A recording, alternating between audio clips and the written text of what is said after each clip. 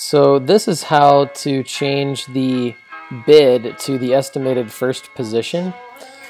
You can add a column in Google AdWords by going up to your columns and modify columns, and you can add a first position bid in there under performance, and once it's in you can apply it and you'll see here, and then you can see what happens is this $44.20, for example, we're bidding $3.90 on it, and we can change it to $44.20 and then it'll become eligible to be in that first position. But the first page bid estimate is $15.60. And once we do that, we're not going to see limited by budget anymore. It's going to change to eligible.